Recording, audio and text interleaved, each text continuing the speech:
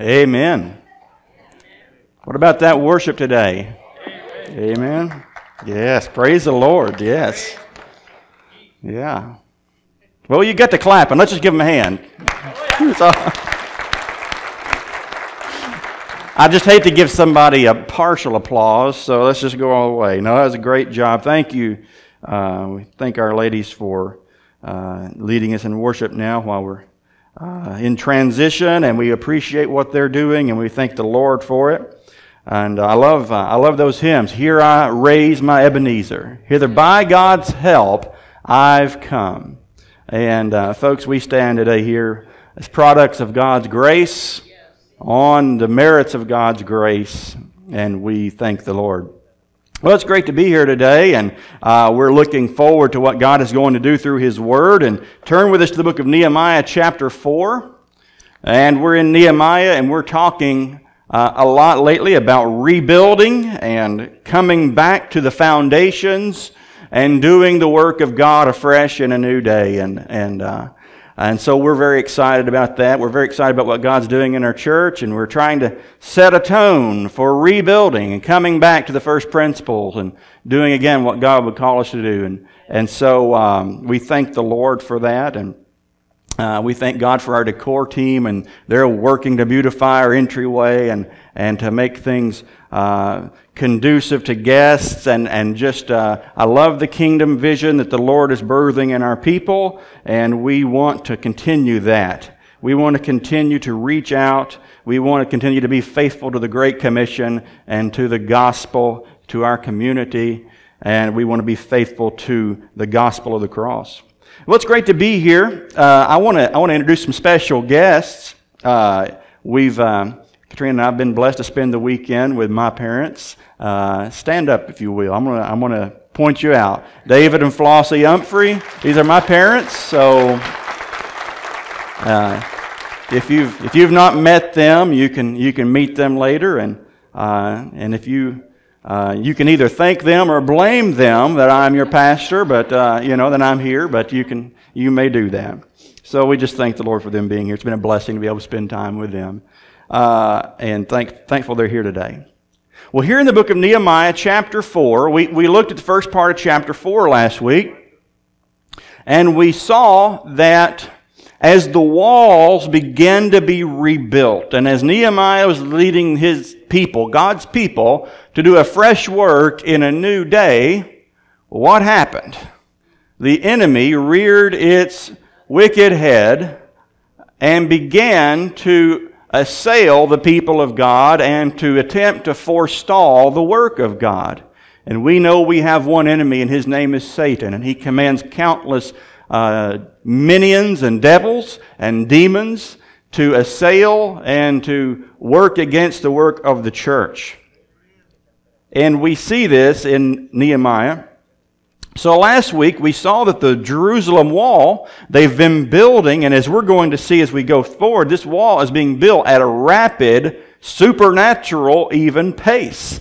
The wall is being completed. God is giving His people great success. And now the wall has reached the halfway point. It's reached the halfway point. You're so far in, there's no sense stopping now. But the enemies of the Jews are not happy. They see that work is being done. They see that the name of God is being honored, and they're not happy. So Sanballat and Tobiah, they've slandered, they've insulted, they've spoken words to discourage the builders and to try to dishearten those doing the work. And some of them have become disheartened. Furthermore, they've enlisted other enemy nations, the Arabs, the Ammonites, the Ashdodites, and they've made plans to come to Jerusalem and attack it. So we've gone, if you've watched the progression of these enemies, we've gone from just, anger and resentment toward spoken words of discouragement towards plans of attack. And you see how the enemy is escalating his plot as the work of God continues and progresses. And I'm telling you that the opposition of the devil will always be equal to the advances of the kingdom. And so if you don't want to make an enemy of the devil, don't do anything for God. That's pretty simple. So here we go, and these nations are plotting to come, and they've sown seeds of discouragement, they've caused confusion, and now Nehemiah leads his people to respond. And we're going to begin with verse 10, and the first thing I want you to see from the text today is that we should not become immobilized by discouragement. Read with me here in verse 10 and following. In Judah it was said, the strength of those who bear the burdens is failing. There is too much rubble. By ourselves we will not be able to rebuild the wall. And our enemies said they will not know or see till we come among them and kill them and stop the work. At that time the Jews who lived near them came from all directions and said to us 10 times, you must return to us. And so I want you to see here that there's 3 points of opposition that are coming against the Jews. 3 unique points. Number 1, the workers are being infected with unbelief. The workers are saying, we can't do this. It's not going to happen. And then secondly, the enemy is threatening retaliation. And thirdly, their own kinsmen, their own people are urging them to flee for safety.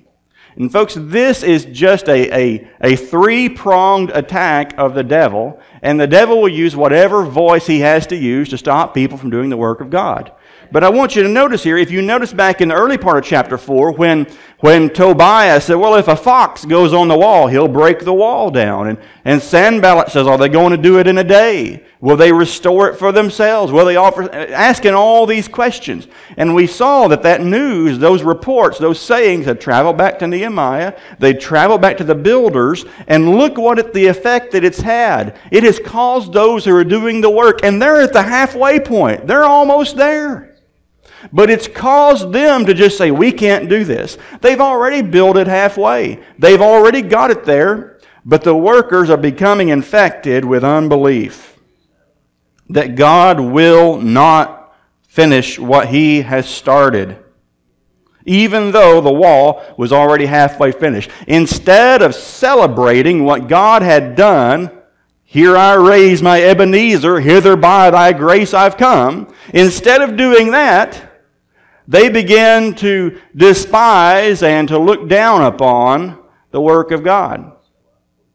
Hey, I had a similar experience like that not long ago when I was in the middle of my degree at the seminary, and things were tight, things were tough, and it was just a lot of work. I looked at Katrina and I said, I'm done. I'm going to get this degree and I'm done. I'm not going to go any further. We've been planning that I would go on and earn my doctorate. And she sat me down and she said, no, you're too far into this now. And I got a good talking to, so I'm going to finish my education because my wife is going to be mad at me if I don't do it.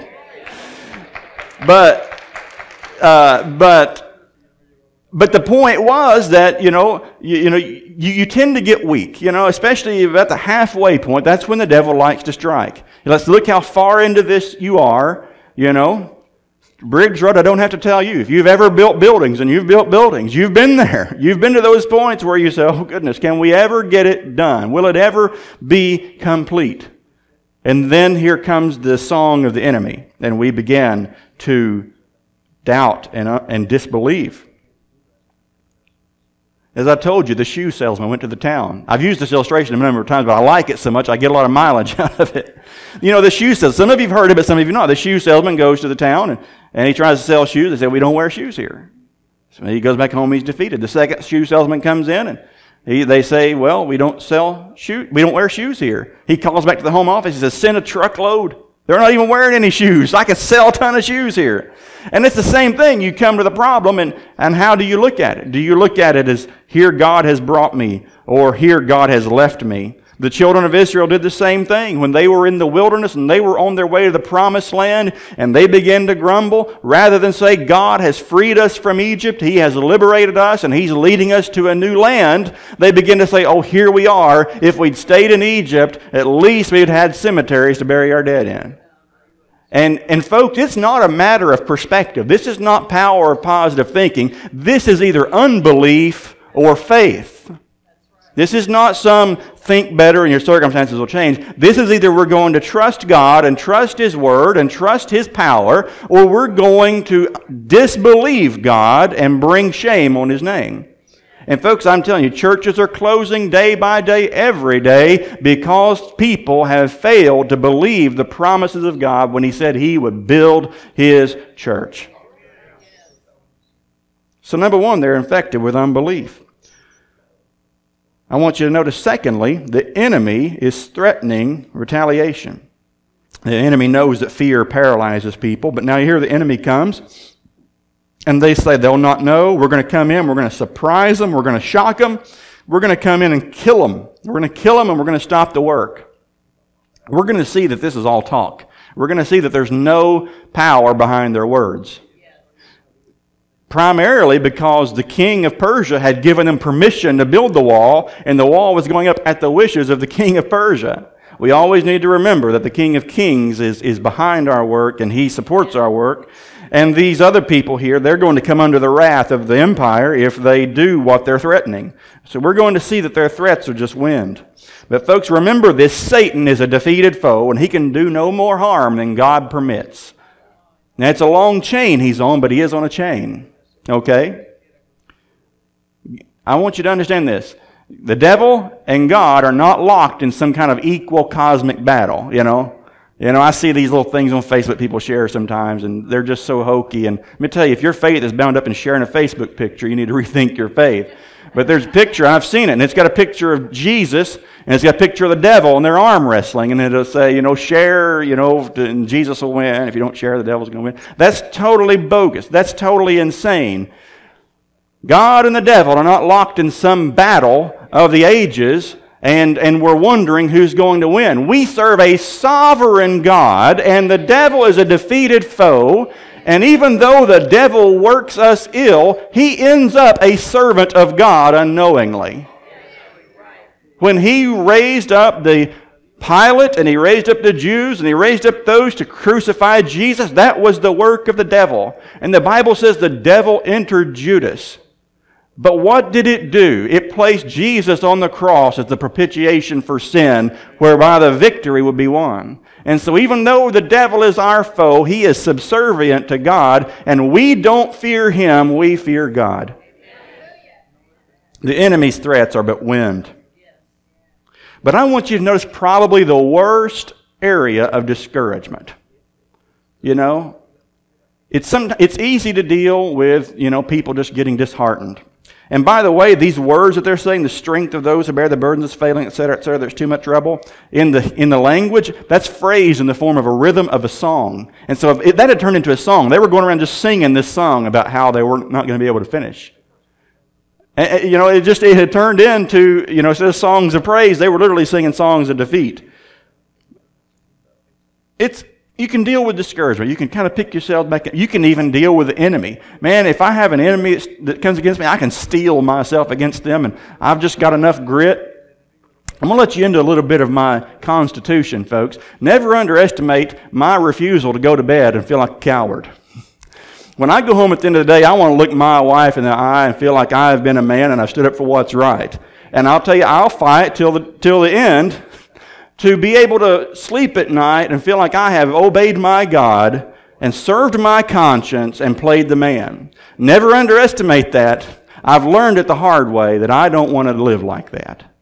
And so I can steel myself against somebody that comes and wants to shut down the work of God. I can do that.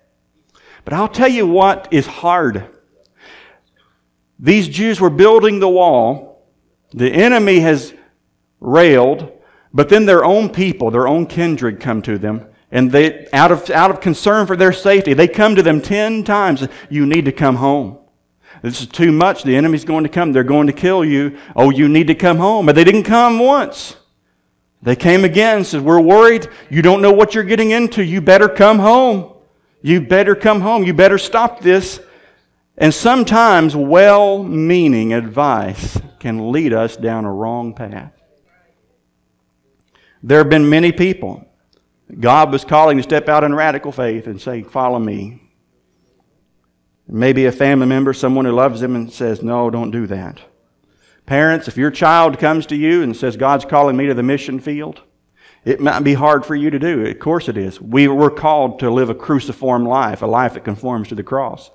But if you're a Christian, you need to reach down somewhere and you need to pray and pray about the will of God, and don't just say, no, I want you to stay here and keep my grandkids real close. That's of the flesh. That's of the flesh. And if God is calling your children to go and serve, you need to give them to the Lord. That's a Christian response. The other is not a Christian response. And folks, never in the interest of immediate safety or immediate comfort dissuade someone you love from doing what God has called them to do. Don't play the part of Job's wife that looks at Job and pities him and says, just curse God and die. Now, she did that out of pity. She did that out of concern, but her priorities were misaligned. I heard Charles Stanley once preach, and he told a story. Charles Stanley's a great man of God. And he told a story. He said one time he had a couple of parents, a family, mother and father come in. They said, Dr. Stanley, we'd like to talk to you about our son. And they came in and they said, now, Dr. Stanley, you know that our son is in pre-med school. He's going to be a doctor. And and we're paying for this, and we've got big plans for him. But he's just come to us and told us that he believes God is calling him to be a pastor, and he wants to quit and go to seminary. And they said, we want you to talk to him and talk him out of this. And he looked at those parents and said, you've lost your mind. You've absolutely lost your mind. What are you thinking? What are you thinking? See, that's of the flesh. That's of the devil. That's of this world. That's carnal. That's earthly. If God places His hand on someone and says, I want you to serve me, and He's done that to all of us to some degree, we need to serve God. We need to serve God. Joshua 1:9 says, have I not commanded you, be strong and courageous, do not be frightened, and do not be dismayed, for the Lord your God is with you wherever you go. When you're going with Him, He goes with you. Fear paralyzes, but faith mobilizes. Secondly, I want you to notice this. Not only resist being immobilized by discouragement, but secondly, remember God and the souls of other people. Look at verse 13. So in the lowest parts of the space, here's how they respond. How do you respond to all this discouragement? Here's how Nehemiah responds and how the people of God respond. In the lowest parts of the space behind the wall, in open places, I stationed the people by their clans, with their swords, their spears, and their bows. And I looked and arose and said to the nobles and to the officials and to the rest of the people, do not be afraid of them. Remember the Lord who is great and awesome, and fight for your brothers, your sons, your daughters, your wives, and your homes. Nehemiah went from being a governor to being a general in an instant. And read that again. Do not be afraid of them. Remember the Lord who is great and awesome. And fight for your brothers, your sons, your daughters, your wives, and your homes. I'm ready to go fight after reading that. Who wouldn't be? You see, folks, God calls His leaders. And if God calls you to leadership, He calls you to lead. He doesn't call you to average out the wills of the people and strike some, lukewarm medium. God calls you when people are discouraged, but you're doing what's right. He calls you to raise the affections of the people of God, to steal the confidence of the people of God in what's right. It's natural for people to be discouraged when they see danger, when they see threat, when they see these things. But Nehemiah's call as a leader was to stand before them and place the God of Israel before them, and to raise their confidence and to raise their faith and to build their faith, and to place them on the right track. We don't run over someone or condemn someone who maybe their faith stumbles, but the Bible says we restore them in meekness. If someone's weak in the faith, the strong are to bear with them. And so God calls some people in His church to be leaders who will build up the faith of those who are failing. We're going to have sheep that are short-legged sheep. We're going to have sheep that are weak and failing. We're going to have sheep that are going to not understand. But God calls leaders to raise up and to build people up and to bring them along and say, we are together and we are with the Lord. And we're going to remember the Lord. And that's what Nehemiah does.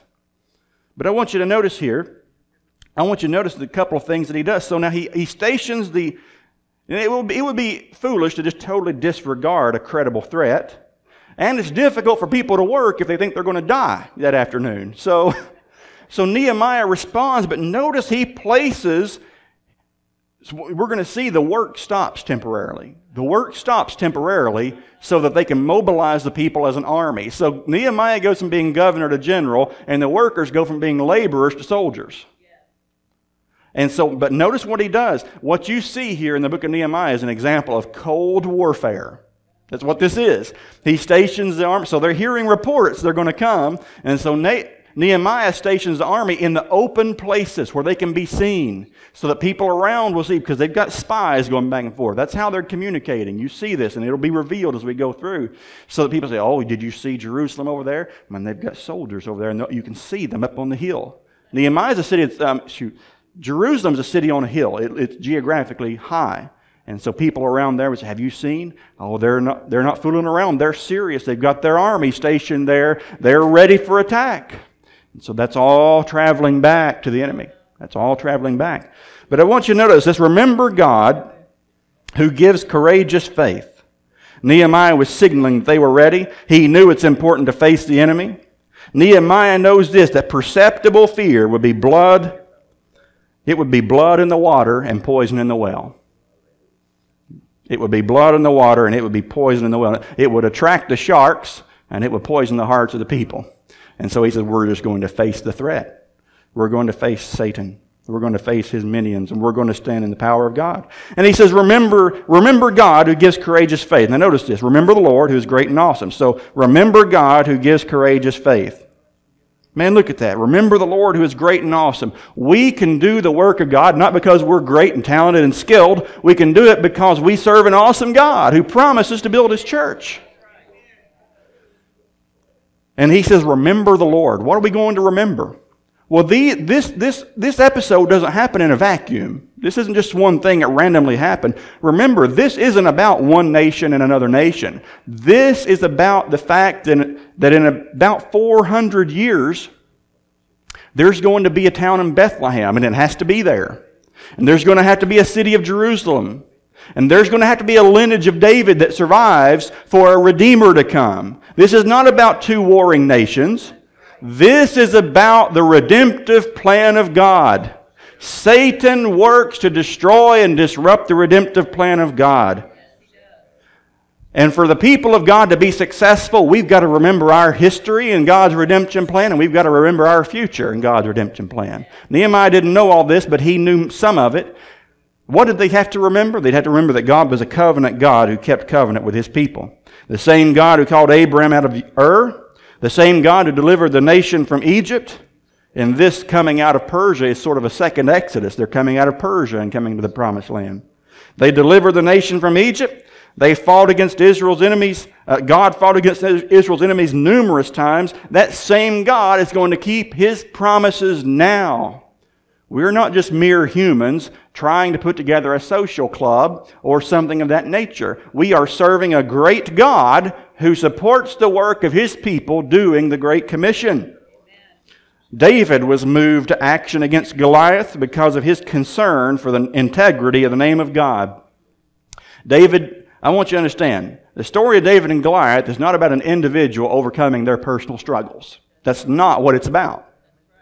It's a story about a man who loved God, and he fought for the glory of the name of God. Goliath was not David's personal enemy. Goliath was the enemy of Yahweh, the God of Israel. And when David went out there, he didn't say, oh, here's this guy that's been bugging me for years. He went out there and he said this uncircumcised Philistine shall fall like the lion and the bear, for he has defied the armies of the living God. I would to God that God would raise up people in his church like David that would be so concerned about the affairs and the interests of the living God in this world that they would make God's enemies their enemies and they would make God's mission their mission.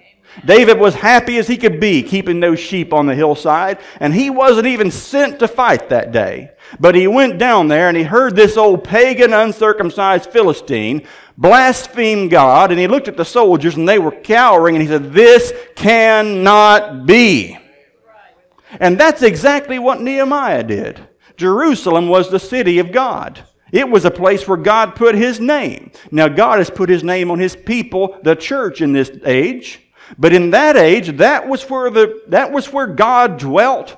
That was where His name was magnified. And for Jerusalem to be in ruins while pagan cities were thriving was an insult and affront to the name of God. I would to God that people would forget about their agendas and their opinions and their ideas and their thoughts and just say, "I'm going to serve God, and what God says we'll do." And if it means we've got to slay a giant, we're going to slay a giant. It's God's giant and it's God's battle. David did not say it's my battle. He said the battle is the Lord's. So God does not come alongside of us and help us to fight our battles. God calls us alongside of Him that we might fight His battles with Him. And when Satan opposes God's people, that's not our personal struggle. That's the story of God working out through us, and our enemies are God's enemies. So the Jews needed to remember their history. Not only David, but Moses and his parents. When the king of Egypt, Pharaoh, said, "We're going to kill all the Hebrew males." Okay? And his parents said, "We're not going to do that." Hebrews 11 says when he was born, his parents hid him because they saw that he was beautiful, he was a good child, and they were not afraid of the king's edict.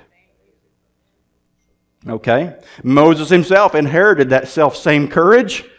When he became of age, he left Egypt, not being afraid of the anger of the king, for he endured as seeing Him who is invisible. You see, you're going to displease somebody in this life. The trick is, just displease the right one. You're either going to displease God, or you're going to anger the devil. And you're going to upset someone with the way that you live your life. And the thing is, you've got to defy the right one. Hebrews 11, though, gives us a catalog of people. Same chapter. "What more shall I say? For time would fail me to tell of Gideon, Barak, Samson, Jephthah, of David and Samuel and the prophets, who through faith conquered kingdoms, enforced justice, obtained promises, stopped the mouths of lions, quenched the power of fire, escaped the edge of the sword, were made strong out of weakness, became mighty in war, and put foreign armies to flight." You don't do that with some milquetoast, lukewarm heart. You've got to do that with a red-hot devotion to the God of the Bible. And you go on in Hebrews 12, and the writer says, this is an example to us. We have a great cloud of witnesses that we may run the race that is set before us in this similar way. And folks, the church of the living God today has reason to possess that same boldness and courage in our mission. Why? Matthew 16:18, Jesus said, "You are Peter, and on this rock I will build my church, and the gates of hell shall not prevail against it." There's two things to notice there. The gates of hell will come against the church, but they will not prevail against the church because Jesus promises to build His church. We need to expect the gates of hell. We need to expect the devil. But we need to know and have confidence in the Messiah, the Lord, the King who builds His church. What about churches that shut down? Sometimes there's a lot of factors that go into that. But I can tell you by and large, a lot of the reason that go in that is they cease to be a church. They either lost the gospel or they lost the mission. Jesus doesn't build a community club. He doesn't build a family clique. He builds His church. And when people come together under a building with a steeple, you can call it what you will. But when we forget to evangelize, we will fossilize. When we forget to evangelize, we will fossilize. When we lose the gospel, we lose everything.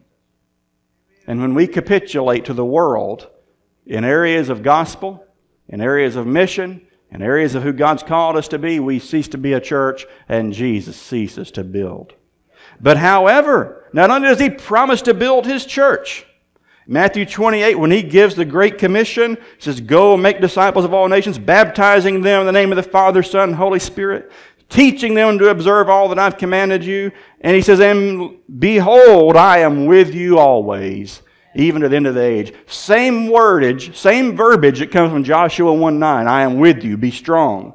And what Jesus is doing, we don't have time to do a lot of the background, but he's actually keying in as Joshua. He's on the mountain. He's died, he's resurrected. He was a Moses, then he died, now he's Joshua, sending the people out to the nations to conquer the nations with the gospel, just as Joshua was sending the people of God to conquer Canaan. And he says, I'm with you. I'm with you always. When we do the work of God, Jesus is with us in a special way to be with us, to ensure that it's done. I grew up in church and we used to sing a song. Perhaps you know it. I have decided to follow Jesus. Do you know that one? No turning back, no turning back. Though none go with me, I still will follow. The world behind me, the cross before me, no turning back. Have you heard that one? I think George Bev Shea used to sing that a lot in the Billy Graham crusades. That's a simple little song. We think of it as a children's song. And you might sort of think, well, that's sort of light fare. In the 1880s, there was a Welsh missionary who ministered in India, in the province of Assam. And his first converts were a husband and wife, and they had 2 children. And this was a hostile area to the gospel. They captured the entire family, husband and wife and 2 children. They bound the wife, and they bound the children, they bound the husband, and they looked at the husband, and they said, if you don't recant Jesus Christ, we're going to kill your wife and children in front of your eyes.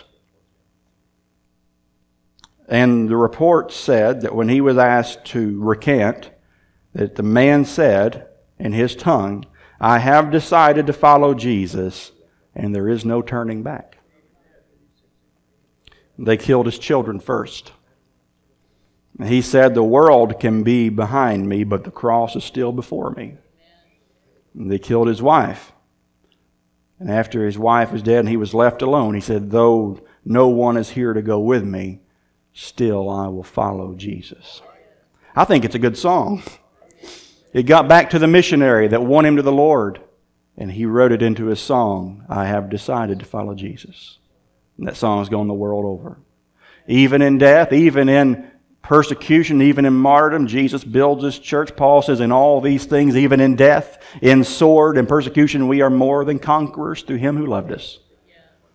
Our enemy's a defeated foe. He just sends us to heaven early and builds God's kingdom on the other side of glory when He slays us. He just perfects the work of sanctification in us and prepares us for the coming kingdom and the glory that lies ahead. But I want you to know something else. Remember others who depend on your courageous faith. Not only remember God, but notice what he says. He says, remember the Lord, but he says, fight for your brothers and your sons and your daughters and your wives and your homes. If they had said, we got the wall built halfway, but the enemy's coming, you know what we got to do? We're threatened. We just got to stop. Let's go over here to these other cities. You know what would have happened? Sanballat and the Samaritans would have come down and they would have leveled that wall right back down. And the Jews would have just been consigned to just live as pilgrims and strangers here and there. Or worse, they might have actually been captured and enslaved. But for the people of this nation to give up and to succumb to the enemy would have been to consign their children and their children's children to be strangers and sojourners without a place to live, and it would be to give up on building the name and the city of God in the world. It's not just their immediate fate in the balance here. It's the souls and the lives of those who depend on them. And folks, it is not just us who has stake in Briggs Road Baptist Church. Your children, your grandchildren, their children need a place where the gospel is preached, where the mission is central. This community, people are dying and going to hell. Sometimes people say this, well, I hope my church doesn't grow very big. I like it the way it is. You need to repent. You're wrong. You're not just misguided. You're speaking Satan's words. Who are you going to go into the community and tell them they have to go to hell so your church can stay small? You pick them out and I'll go with you and let you tell them. Then I'll rebuke you and I'll tell them the other way. Let me tell you something, folks. God builds His church. God builds His church. And for you to make statements like that, for us to make statements like that and say, I want things to stay my way and I don't want it to grow, we're consigning people to hell. That's exactly what you're doing. Because if people get saved, what are we going to do? We're going to baptize them. We're going to make them members of the church. We're going to put them in a small group. We're going to fill this sanctuary up. And hopefully we're going to have to go to 2 services. That's what lies ahead. It's not a matter of growing the church so that I can speak at conferences and be well known. It's not a matter of growing the church so that we become a popular space. It's a matter of rescuing men and women and boys and girls who will go to hell tomorrow if they don't have the gospel today. And so to be a coward, and to succumb to the devil, and to average out the wills of the people and to strike a milquetoast lukewarm medium sacrifices the mission of God and consigns people to an eternity without Christ. Folks, the eternal destiny of approximately 7 billion people on this big blue marble depends on the faithfulness and the obedience of God's people to God's mission. When Timothy was struggling with his faith, Paul wrote to Timothy and he said to remember Jesus Christ, risen from the dead, the offspring of David, as preached in my gospel. That connects it to what we're doing here, the offspring of David. We're talking about David's people here. For which I am suffering, bound with chains as a criminal, but the word of God is not bound. And Paul says this, therefore I suffer everything for the sake of the elect, that they also may obtain the salvation that is in Christ Jesus with eternal glory. Paul says, I'm sitting in this cold, damp jail cell for one reason, because there are people out there, God's elect, that God is calling to Himself who need to hear the gospel, that they might be part of the church and part of the people of God. He says, I'm willing to go to jail, I'm willing to die for those who need the gospel. And many times, sadly, we have people that are not willing to adjust their routine for people who need the gospel. God, give us repentance. God, give us repentance. And as a result of that, 1 Corinthians 9:22, Paul says, to the weak I became weak, that I might win the weak. I have become all things to all people, that by all means I might save some. Remember, others depend on us following the Lord. Some of you might know this. Several years ago, a few decades ago, there was a lot of controversy in our denomination. So some of you may not be familiar, but as Southern Baptists, there was a lot of controversy. There was a lot of liberalism in our denomination. Some of you might have known that. Some of you might not have. Some of our seminaries were very, very liberal. They stopped teaching the gospel. They had given up. They were lobbying for homosexual rights and all of this, and abortion. They didn't teach the gospel. They believed that eventually everybody was going to be saved. This was stuff that was coming out of some of our seminaries and infiltrating some of our churches. The seminary that I graduated from, Southern Seminary, before it recovered under Al Mohler, was a very liberal seminary. Horrible stuff coming out of there. And it was widespread throughout our convention, Southern Baptists. There was a division. Now, why am I telling you this? I'm telling you this for a reason. Some men stood up. Notable men, Paul Pressler, who was a judge in Texas, Paige Patterson, who's now a seminary president, Adrian Rogers, Jerry Vines, Charles Stanley. Some of these men in our denomination were instrumental in leading a charge whereby our convention was recovered and people came back to believing that the Bible was the inspired Word of God, and they led a work of reformation, and it was hard work. They got to a point, we have 6 Southern Baptist seminaries, and folks, I'm telling you, as go the seminaries, you'll go the churches in many cases. Because what's coming out is what comes into the churches, and it filters down. I'm telling you, it's important. And of our 6 seminaries, 3 of them were just full-blown bad. And so They had a plan. They said, what we're going to do is we're going to sue for peace. We're going to give the liberals half. We're going to take half, and we're going to make the best of it. But that wasn't good enough. God had another plan. Today, all 6 of our Southern Baptist seminaries are conservative. They've got great scholars, people who believe in the inerrancy of the Bible, the inspiration of the Bible, people who believe in the gospel, because some men wouldn't take no for an answer, and they said, no, we're going to take back what Satan has tried to steal. And they began to make the changes that were necessary. They began to reinstate trustees. They began to do the things that needed to be done. Why am I telling you this? Because it was hard work. It cost them a lot. There were a lot of threats.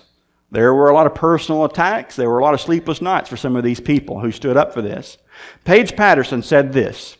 During the middle of that reformation and recovery of the convention, I want to read you this quote. He said, in the final analysis, we did not attempt a Reformation movement because we thought it would succeed, but because we sincerely believed that we were right about the inerrancy of the Bible, and because we did not want to tell our children and grandchildren that we had no courage to stand for our convictions. He says, we didn't do it because we thought we might win. We did it because we knew we were right. Folks, and when it comes to the work of the kingdom, there are things to be flexible about. There are things to talk about. There are preference things, what cup of coffee do you like, all of that, whatever. But when it comes to the Word of God, when it comes to the mission of God, when it comes to the identity of the people of God, it's not one person's opinion versus another. It's what does the Word of God say? And it's a matter of right and wrong. It's a matter of doing what God calls us to do, and those who disagree, calling them to repentance with love and truth. We must maintain the Word of God. Now, thirdly and finally, I want you to know this. Continue the work in the midst of warfare. I'm going to read a sizable chunk here, but we're going to deal with it very quickly. Now, what do? Number 15. When our enemies heard that it was known to us, and that God had frustrated their plan, we all returned to the wall, each to his work. From that day on, half of my servants worked on construction, and half held the spears, shields, and bows, and coats of mail. And the leaders stood behind the whole house of Judah, who were building on the wall. Those who carried burdens were loaded in such a way that each labored on the work with one hand and held his weapon with the other. And each of the builders had his sword strapped at his side while he built. The man who sounded the trumpet was beside me, and I said to the nobles and to the officials and to the rest of the people, the work is great and widely spread, and we are separated on the wall, far from one another. In the place where you hear the sound of the trumpet, rally to us there. Our God will fight for us. So we labored at the work, and half of them held the spears from the break of dawn until the stars came out. I also said to the people at that time, let every man and his servant pass the night within Jerusalem, that they may be a guard for us by night and may labor by day. So neither I nor my brothers nor my servants nor the men of the guard who followed me, none of us took off our clothes. Each kept his weapon at his right hand. Boy, doesn't this sound like desperate times? It's never desperate when God's in control. First thing I want you to notice from this section is this. The plan of the enemy amounts to nothing. Did you see that in verse 15? When the enemy saw it, and when they heard it, and they knew that they had heard their plan, God had frustrated their plan, we all returned to the wall, each to his work. Nothing amounted of what the enemy had planned to do. Our enemy is a defeated foe. Our enemy is a defeated foe. You can stand confidently on the Word of God and the work of God. James 4:7 says, submit yourselves to God, resist the devil, and he will flee from you. I've said it before, the person who can kneel before God can stand before anyone. I've mentioned it several times, and it just happens to fit what I'm saying, but this is the 500th anniversary of the Protestant Reformation. Martin Luther was a man who became tired of the hypocrisies in his day of the Roman Catholic Church. He became tired of the fact that the Bible was not given to common men to be able to read. And so he protested, and he nailed his thesis to the door. And because he wanted to translate the Bible into German so that everyone could read the Word of God, and because he believed that there was much corruption that needed to be corrected in the church, The Roman Catholic Church brought him in as a heretic to try him. And they were calling him and said, we're going to possibly execute you if you don't recant and if you don't repent and if you don't come back to what they would call the faith. I want to read you the words of Martin Luther when he stood before the Diet of Worms and he was giving his account and giving his answer. He came the first day and he said, I can't answer today, let me pray and come back tomorrow. On the second day, here's what he told the empire, the Roman Catholic Church, and the local German government stood before them as one man, and he said this. He said, it is neither right nor safe to disobey conscience.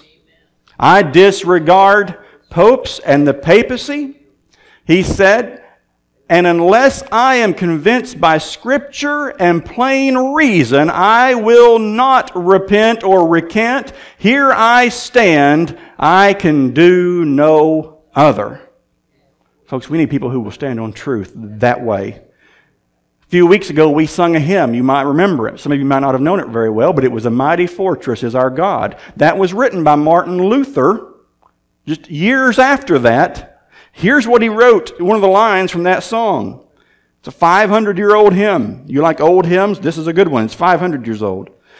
He writes this, and though this world with devils filled should threaten to undo us, we will not fear, for God hath willed His truth to triumph through us. The prince of darkness grim, we tremble not for him. His rage we can endure, for lo, his doom is sure. One little word shall fell him. That's what Martin Luther said about our great enemy, the devil, when he had stood under threat of death and defied him personally. And the final thing, I want to say this, kingdom work is always spiritual warfare. Notice here, these people, even though they return to the work, they keep their weapon at their side. They're carrying their weapon, they're carrying their work in the other hand. Nehemiah's servants were divided half and half into workers and warriors. The leaders were stationed behind the workers. The burden bearers carried weapons in their hands. The builders carried their sword at their side. Nehemiah commissioned a trumpeter to trumpet whenever the trouble would strike so that everybody could rally. Half of the men held spears from morning till night. They made the men who lived outside the city stay in the city at night for a night watch. And Nehemiah and his men didn't even take their clothes off because they wanted to be ready for the battle. I want you to understand this. All kingdom work is spiritual warfare. Never think that we're just a group of people out here who are just trying to do better. You might say, well, I've seen our attendance go down. You know what you've seen? You've seen Satan assailing this church. You might say, well, we've seen times when the finances have been lean. You know what you've seen? You've seen Satan fighting against this church. You know what you might say, well, Pastor, I remember when we had more young people and now we don't have them. You know what you've seen? You've seen Satan fighting against this church. And when we begin to make decisions, and when we begin to pick up walls and to put them back in place, do you know what we're doing? We are open attack on the devil. We are declaring war, and we're saying, devil, what you've taken away, we're taking back. What you've torn down, we're going to build up by the power of God. You might say, well, I remember when this happened and things were great. Yeah, that's wonderful. But you know what we've got to do? We've got to just build. And when you do that, the devil gets angry. When you do that, the devil tries to discourage. He tries to speak. He tries to work against. He tries to fight. But you have to steel yourselves against the enemy and put your sword on your side and get to work. God didn't call us to fight. He called us to work. But in order to work, we've got to stand in the faith, armed with the armor of God. You see, the reality is that all kingdom work is spiritual warfare. We're not a social club or a business. We're the church of the living God, and everything we accomplish attracts the ire of our enemy, and Satan will do whatever and use whoever and do whatever he can to hamstring and immobilize believers who are on mission for God. Ephesians 6:10 and 11, finally be strong in the Lord and in the strength of His might. Put on the whole armor of God that you may be able to stand against the schemes of the devil. 1 Peter 5:8 says, be sober-minded, be watchful. Your adversary, the devil, prowls around like a roaring lion, seeking someone to devour. So as I close, to continue the work of God, to continue what God has started and to do it well, number one, don't be discouraged while doing the work of God. Know for whom you're working and know why you're working and stay at the task. Secondly, remember the greatness of God and remember the lostness of others, that people's eternal soul depend on and the existence of and the faithfulness of a local church. Then also remember to continue the work even in the midst of spiritual warfare. Continue the work. Father, we thank you for your word. We thank you, Lord, for the courage it gives us. And I pray today, Lord, that every believer in this room, as they have heard your word, have been encouraged, have had their faith built, and Lord, we pray that we will place our hand to the plow and do what you've called us to do. In Jesus' name we pray. Amen.